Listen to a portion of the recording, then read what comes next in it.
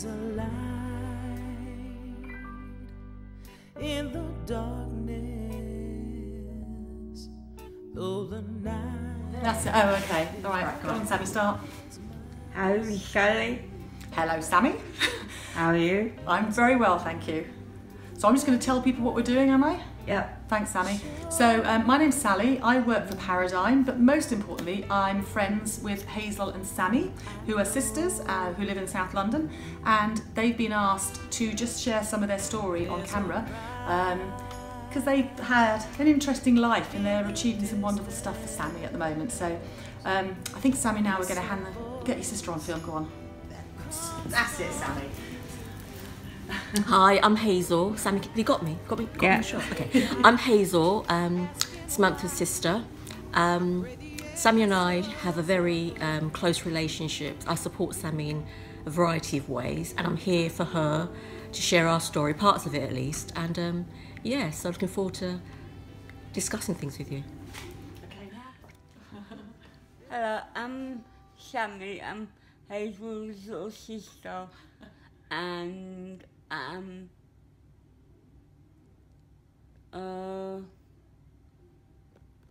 have an interview with Sally. Great. Great. Okay, wine in hand, we can start. Yes. Okay, so you're Yeah. ready to tell a bit of your story? Okay, shall I ask some questions first? Yeah. So we've chatted a bit about this, haven't we, about how we're going to tell some of your story. And we're not going to go right back from the day you were born, because we'd be here forever, wouldn't we? Because you're getting older, aren't you? Yeah. But we thought maybe we'd start thinking about from 2013. So Okay. do you remember what 2013 was like for you? Can you remember back and how you were feeling? Quiet, upset, and depressed. So why were you upset and depressed? I was not getting out places, and I can't do anything in the house. Yeah. Yeah.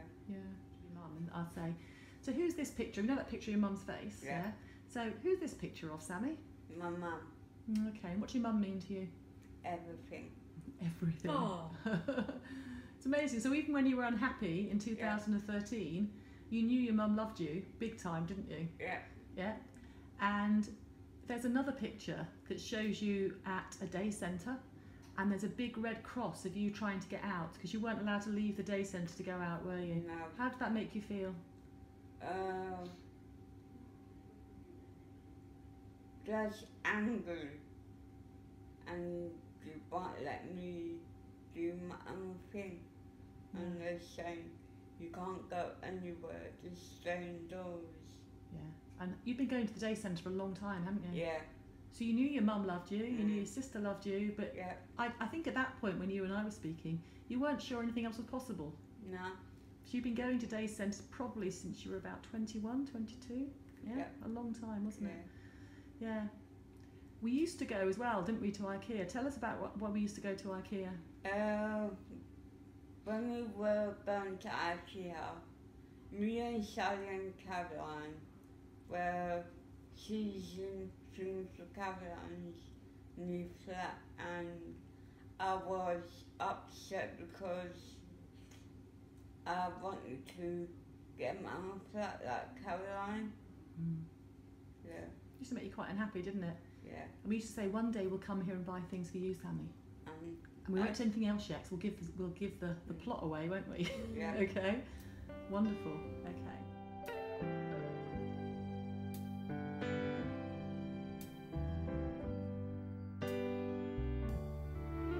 There's a light in the darkness. Should we chat to Hazel, Sammy? Yeah. Yeah. So Hazel, what's your memory of Sammy at home and the family up to around 2013? It was pretty much the way it's always been. Sammy at home, with my mum, my dad, very much a case of day service, home, the odd disco, very odd disco. Yeah. And that was it. Yeah.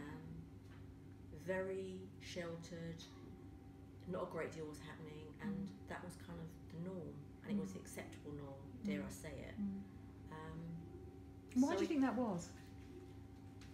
it's just the way it's always been, you know. The whole thing is to keep her safe, Yeah. you know, and if you're going out, there's always that question, what if?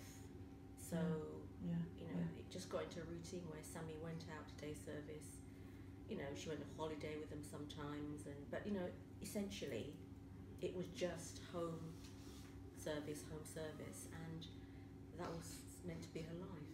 And at that point, maybe your family didn't realise there were other options, maybe. Do you think that was the case? I don't think it really, the question rose in anyone's mind. You just go with the norm, you go with the flow until someone or something happens to kind of change your thinking. Yeah. You just go with it. Yeah. But clearly, I was frustrated by Samantha's life, but again, you know, you get into this routine, but it wasn't right, didn't feel right, but you kind of go with it. Yeah. And there's no excuse, but you go with it because it's just the norm. Yeah. You were told what to do. You had your annual reviews at the day centre, and you got more of the same every year, didn't you? Yeah. that's what happened. I remember seeing that happen. You used the word, Hazel, as well when we spoke before about, you used the word invisible. So what do you mean by that in terms of Sammy? Invisible in as much as, there's 5 of us, there's 6 of us actually, and everyone, you know, gets on with their lives, you know, the ups, the downs, the exploration, all that life brings, everyone kind of like ebbs with it. With Samantha, it didn't apply. She just was there, and there was no expectation of her doing anything other than being just there. And she was invisible, you know. Things would happen, and yay, someone's got engaged, someone's got married, someone's got a baby, but the expectation wasn't there that Samantha would ever have anything other than what she had. So she was invisible because no one saw any different or expected anything different from her, and I hated it. I absolutely hated it. You really did it. I'm going to come on in a minute to how you shifted that, and I think it's probably worth saying to people watching that the family love you so much, and what really scared them is you live with epilepsy, don't you? Yeah. And the epilepsy you have is, well, epilepsy is unique to everybody, but yours, you can have very regular seizures, can't you? Yeah. And you can suddenly be on the floor. And I think your strength, and you know, Greg, my partner's talked for years, hasn't he, about you're just incredible, the strength you have to get up and go out. But you never lost the desire to want to go out. The family just weren't sure how you could possibly live a fuller life and live with your epilepsy. And that's part of the thing. But what I remember, Hazel, you really saying clearly when we were eating pizza one night, was you said you got sick of hearing she can't because. Yeah. What happened in your head, in your gut? It just gets, I don't know, I just got sick of it. Because there's no reason why you can't explore. I mean, with life, with all of us, you know, you take a step, you may fall, you get up, you try something else. There's no guarantees. And more so Samantha, I think, if she got the right structure and people in place, she has more of a chance of getting it to work than perhaps myself or, you know, you or any of our other peers. And that's what I thought. I've lost my train of thought. That's okay. What was the question again? Well, the question was that, you know, Sammy being told you can't because. Yeah. And I thought, no. Something in you, it didn't snap, but there was something that said, snap. You know what? It was a case of, I can see that she wants more of life. You can see it. It's innate in all of us. You want more of life. We were created for that. And she was diminishing, and everybody else seemed to be, you know, expanding and exploring and wanting more of life and doing. But because something with epilepsy, and it's volatile and it's unexpected and it's horrible for her, must be clearly, and it's dreadful to witness, and you journey as well when she's having really bad seizures and accidents, the hospitals and the stitches and all of that. So I understand the need, because I too have a strong desire to protect, but there comes a point when you realise that there has to be more. Yeah, absolutely. And you have to find a structure that will support you and to get that more. Absolutely. And that's where I thought, no. got to do it. So Hazel was really listening to you, Sammy, Yeah. and seeing and hearing that you really wanted something different in your life. Your family was still very worried, the rest of the family, and Hazel was worried because she loves you and wants you to be Yeah. safe as well. But Hazel knew we needed to explore, so we came up with the idea, didn't we, of having a meeting that around my kitchen table that was called, it's called Individual Life Design, isn't it? So we sat with a big bit of paper and we drew pictures and we talked about what we love about you, what people admire about you. We talked about what a good day is for you and what a bad day is, and we thought about how many good days and bad days you have. But the big thing was, we said, what would you like to happen? So Sammy, do you remember at that meeting what it was you said to everybody you wanted to do? Move out and get my flat. Wow. And how did that go down, Hazel?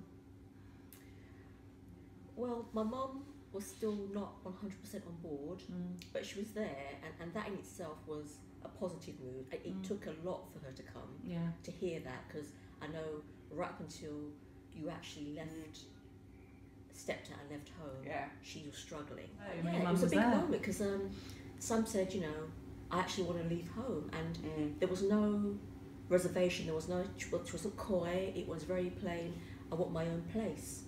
And so it was like, okay, then what does your perfect place look like? And that's when we started. And the colouring pencils and the post-it notes and everything came out. Do you remember what you said was important in the place you're going to live in the future? What was important for you? Big rooms, lot of space. And why were you saying that? Is it just because you want a luxury pad, or was there another reason? Or why were you saying big rooms then? Because I don't like small places. Yeah. I was like really big rooms, stand up and just walk around. And then one of the things as well was space so that you could walk around safely, as you said, but also so you can put cushions and make it as safe as possible, make it your own. But if you do fall and hit yourself or what have you, you've got cushions and everywhere. a nice safe space that be your own that you can call home. Yeah. Do you remember? And if you knock into things, you said, well, if I knock into things, I'll have a seizure. So you don't want to keep walking into things in a tiny space because you want to feel safe and well. I remember the really important bit as well, when I said to you, both of you and your mum at that sort of sitting around the kitchen table, was, well, let's think of it from when you get up in the morning to the time you go to bed, because what was really important as well is for your mum to see that no one expected you to live without good support. People knew that you needed support. So we talked, didn't we? From the time you get up, what do you do? So can you get yourself dressed? Can you do this? And of course you can. I know you can. All that sort of stuff. So, but talking through the day, right from the time you got up, the time you went to bed, and we start to think about when might you need one-to-one support. So you talk very clearly about in the bathroom you would need someone there, assistance, because if you had a seizure there. So, and there are times when actually you could share your support, weren't there? Because if you're sitting watching telly, you don't want a support worker on the couch next to you all the time. you want to chill. So you need to have someone to call on. And that was the bit, and that's how we worked out, wasn't it? What type of support you needed and when you needed it. Yeah. So, okay. So the meeting happened, didn't it? And we ended up with this big picture on a piece of paper. It did. What happened with that then? A copy of that. We each had a copy, and then a copy went to the social worker, didn't it? I did. Yeah.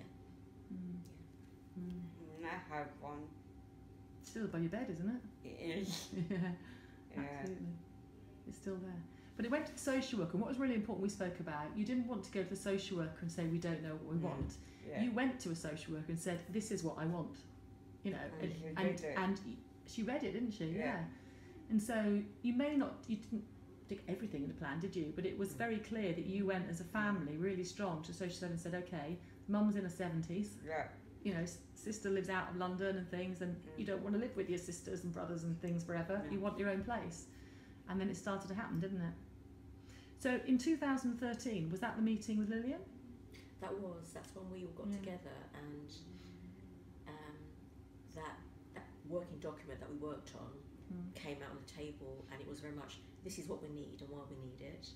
And she said, I know a provider that I can contact, and we'll sort of pass it on to them and see, what they can do. And that's what happened.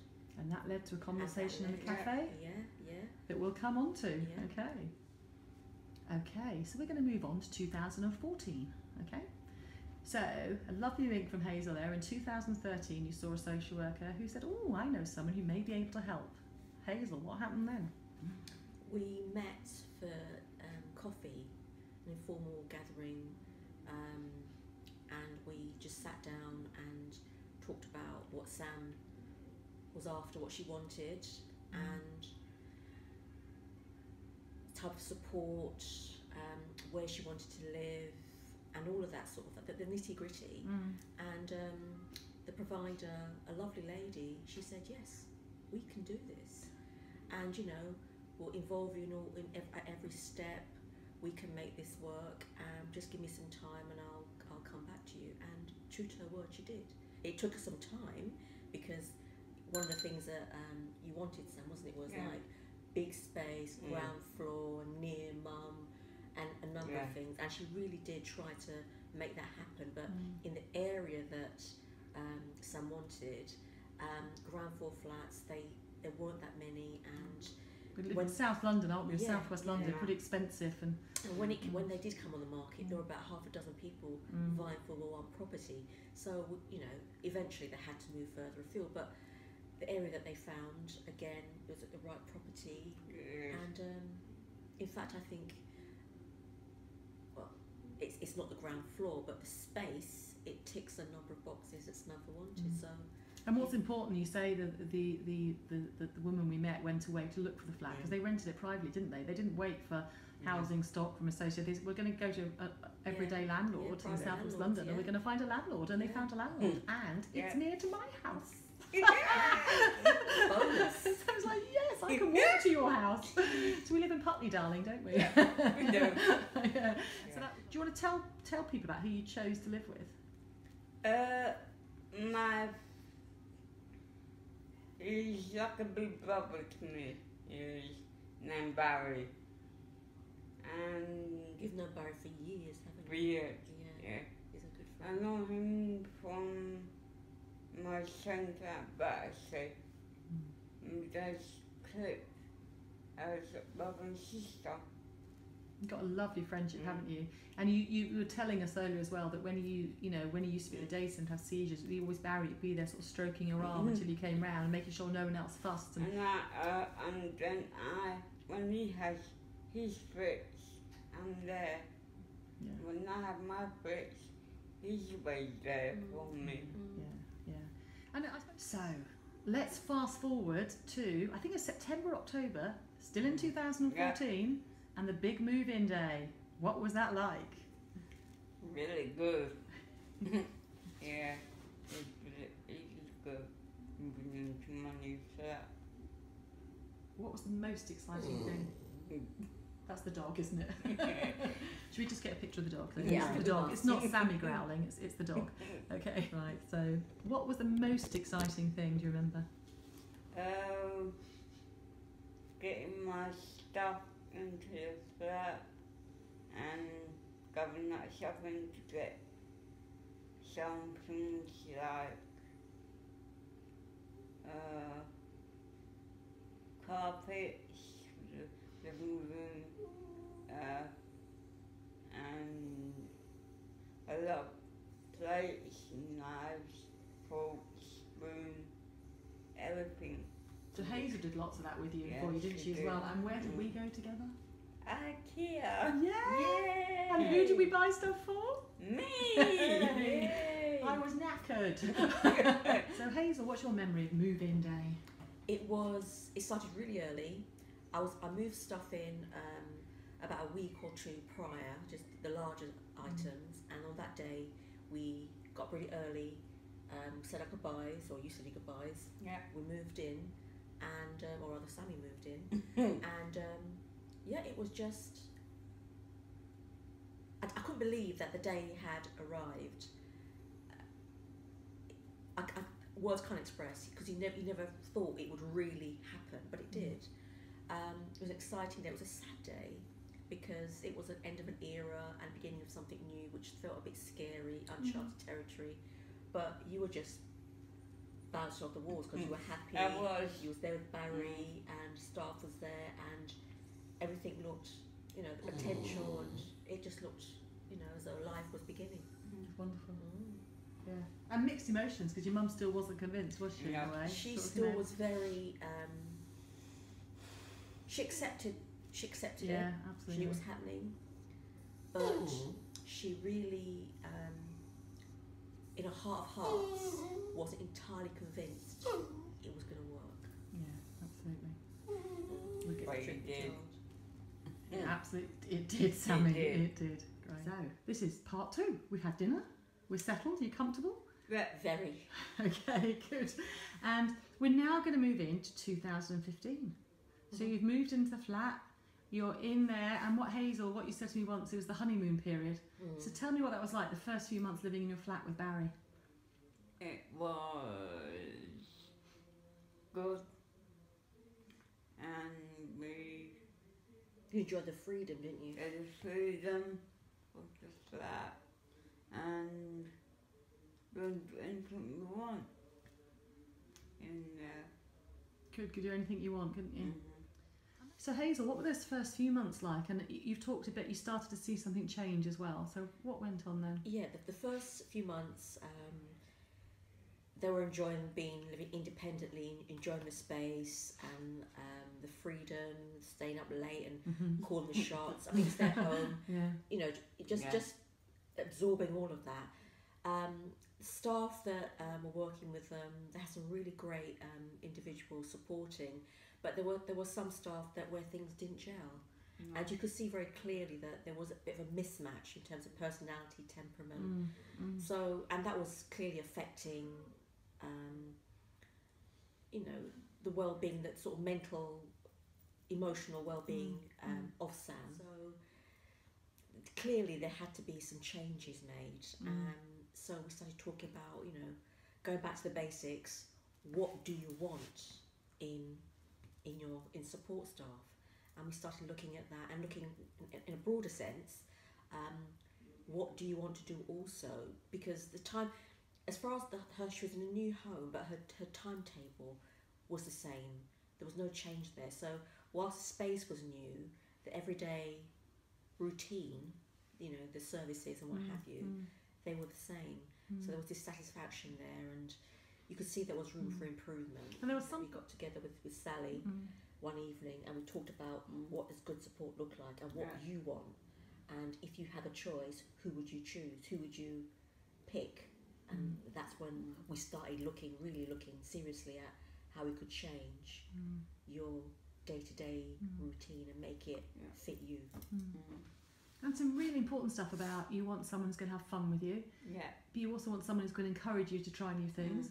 You wanted someone who wouldn't panic when you had a seizure, Yeah. would just say, come on Sammy, what do you want to do? Let's get on with life.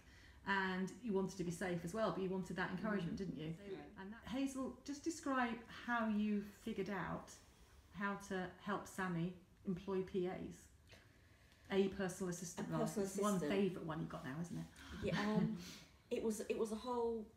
Just, as we talk, you know, you kind of start doing your research and discussions lead you to sort of think about various other things, and this whole thing about direct payments and the fact that it's your ability to purchase what you want because that money belongs to you effectively, even though the budget may have been diverted through to the provider, in this case the company that was supporting Samantha to live independently.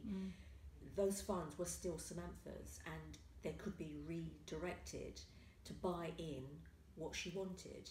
So started looking at, again, going back to that meeting we had, what do you want, who am I, what do I like, what don't I like, who do I want to work with me, and we kind of went from there. And then we started looking at where and how we could find this person, these persons, and that's how we kind of started the whole process. Yes. And we also had to figure out how much money Sammy had, Yeah. didn't we? Do you remember that? I mean, Yeah. luckily you're good with numbers, aren't you? Yeah. We had to sit here and we had them on big flip charts saying, actually, if we could have 1 hour of this is how much money we've got, how much could we pay someone per hour, and how much, you know, and that was hard, wasn't it, Sammy? Because you couldn't have everything you wanted because you knew that we had to work with the money we had. But actually, even then, we worked out you could do pretty well out of that, Yeah. couldn't you? Yeah. So it wasn't easy, was it, to strip away those few days and say we want to do something different? No, it's not, because it goes against the grain. Because providers, they hold the budget, so to speak. It's veered into their hands, and they provide support at home. They provide the one-to-ones, and that's just the way it is. But unless you kind of say, no, I choose to commandeer X funds because I want to do it, or Samantha wants to do this, you know, it becomes a bit tricky. But you're right, you can do it, and of course you need to sort of do your research to see what, as we did, what we could afford and the hours and so on. But you can. It's something that you can do. So you sort of need to know you're entitled to do that. You need to know that the money is for you, Sammy, isn't it? It's your money to live your life. Yeah. You also need to have the courage, don't you, to do it? Because you had to be brave together. It wasn't easy. It's not easy, because you're going against the grain. And I keep saying that because you are, because the kind of the system is geared, and it's not particularly challenged. In fact, it's not challenged. No. Funds, they flow one way and they tend to stay that way. And unless you're really willing to go against the norm and say, well, look, this is what we choose to do, you know, so therefore we're going to go down this route, and we're going to sort of, you know, redivert the funds from you know, you to some other place. Yeah. You know, it's a tricky conversation to have, and there's resistance there, and there's resistance. But the bottom line is, and that's what you always have to come back to, it's about choice. It's not about any individuals or bodies or anything. It's about enhancing and adding value to Samantha's life. And when you strip it back and it comes down to that, that's what it's about. So come what may, you kind of suck it up and you get on with it. Absolutely. Was it worth it, Sammy? It was. So we're still in 2015. We're edging towards 2016, actually, aren't we? Because we met at the end of 2015 to think about the type of supporter you wanted. And you were being brave enough to say, do you know what, we want to take some of the money to direct payment, and we want to employ directly your own personal assistant. So what's that like, Sammy, having your personal assistant now? Brilliant. Yeah. Wonderful. And what's one of the really exciting things you did with Kate, isn't it? Yeah? Yeah. I got my first tattoo. Which you've wanted for a long time, haven't you? So we show them on camera. You're going to show the tattoo. Yeah. Wow. Wonderful. Yeah. So Sammy's got a tattoo. Yeah. Yeah. And what was lovely is that, you know, not all family members may love tattoos and stuff, but actually it was like, if that's what you want, Sammy. Yeah. You got a good support, you're going to figure out where to have that done safely, and you went off, didn't you? I think you sent us all pictures that day, didn't you, via text? Done it, done it. And, What is, you know. what I love about her PA, she has three, and they alternate. But what I really like is the fact that, and what I've always wanted is someone that will stretch her, take her outside of her comfort zone, and expand and enrich her life. And she gets that. And there are limitations, and there's certain things that she still has to be very cautious about, and there's got to be risk assessed. But it's about living a life and having someone support you to explore those dreams, those desires, as well as the sort of the mundane things which have to be done, the dentist, the hospital appointments. And so it's great, and it gives me a level of comfort that if I know that there's something that needs to be done, I can say, can you support someone to do this? Help with her finances, help her to get more confident with her money, counting, learning how to budget. Things like that is really, again, adding value. And it's made such a difference, isn't it? Absolutely. So, to you, Sammy, I'm just amazed that just the few months you've been, you know, we have one that you love being with, one PA you love being with, and typically you might spend a couple of days a week with her. Yeah. But I remember the interview in Costa Coffee, the three of us, remember? We were sitting there and we were interviewing these two people that had come along and what the hell's going on? And instantly I think we all felt, didn't we? There was someone in this one PA, they were both lovely, but in this one PA there's a real connection between both of you. It wasn't just, it wasn't necessarily one was more skilled than the other. It was just a connection between two human beings that was genuine. But it had, as you said, Hazel, we knew that the PA we're thinking of was going to challenge and explore with you, and that's I remember you being so thrilled about, and you connected, didn't you? It was just that, you know what, that, you know, it's just lovely, isn't it? Because in the end, that's what good support's about, isn't it? Actually, two people get each other. And have that. There was one day when you phoned me, Hazel, talking to Hazel again, Sammy, about you, but I just think there's one day when Hazel phoned me really excited because you had been outspoken in the flat. And do you remember that, Hazel? I do. What was it that just really got you and wanted you to phone and celebrate? It was Sam was you were interviewing another PA. And it's sadly it's the norm. And if you're not kind of sensitive to it, you don't catch it. But she came along with her other colleague, and given that this was an interview, seeing whether or not she connected with Samantha, she sat there, and I'm not suggesting she did it the entire time, but there was no effort to connect or to get to know or anything. And I remember saying to you afterwards, you know, trying to get feedback. What did you think? You know, she's a nice lady. Do you think you can work with her? Do you want to work with her? And you said no. And I said, well, why? And he said, well, she didn't talk to me. And I thought, wow. Because 12 months prior to that, you'd have probably have said, oh, it's okay. And you would have just gone with it and accepted it as being, well, this is it, you know, this is the way it is. But she said no, she didn't talk to me. She talked to the other lady. She wasn't trying to get to know me. And I thought, that's growth. Because, as I said, prior to that, it wouldn't have come up on her radar that just was wrong. It wasn't right. And that's when I rang you and said, you'll never guess what our girl did. You know, she said no. And, you know, and that's where I saw growth again. And that was just little there've been many milestones, but that was one where I thought, this is huge. In as much as Sammy's saying, asserting her right to choose and having the right kind of support that you're going to engage with her on her terms, in the right way, in her home, everything. And I thought, it's another milestone, and I was delighted. And as a result of that, you know, we moved on and found another lady, and you know, she connected, and and it was good. I can see by your face, she was so excited, so excited. And I think there's something your mum's seen as well. As you mentioned that your mum wasn't sure about Sammy moving, but where's your mum now in that whole experience? My mum can see the growth, she can see the change. My mum can see clearly that it was a good move, and she's happier knowing that Samantha is in an environment where she is cared for by the staff that are working with you, and also that, you know, she's come home weekends. Still, you do go home still sometimes, very much part of the family. And you know, my mum, she's pleased.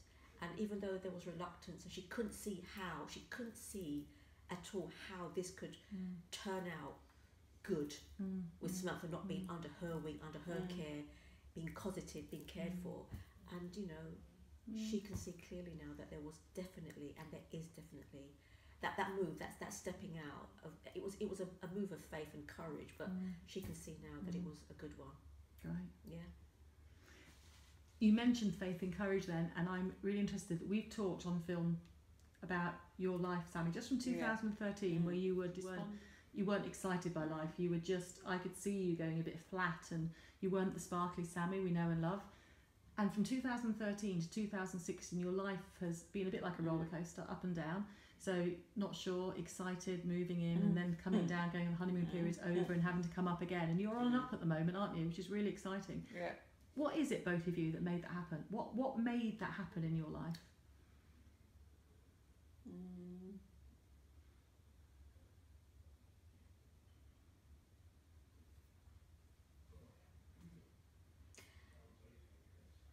For me, I think it was it's that picture.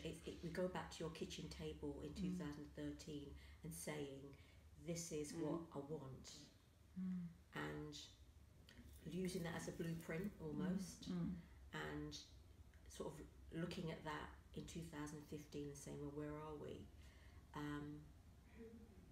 Not even looking at 2015, just looking at that, keep using it as a reference point, and trying to bring in those elements of satisfaction, quality of life, value, and all of that.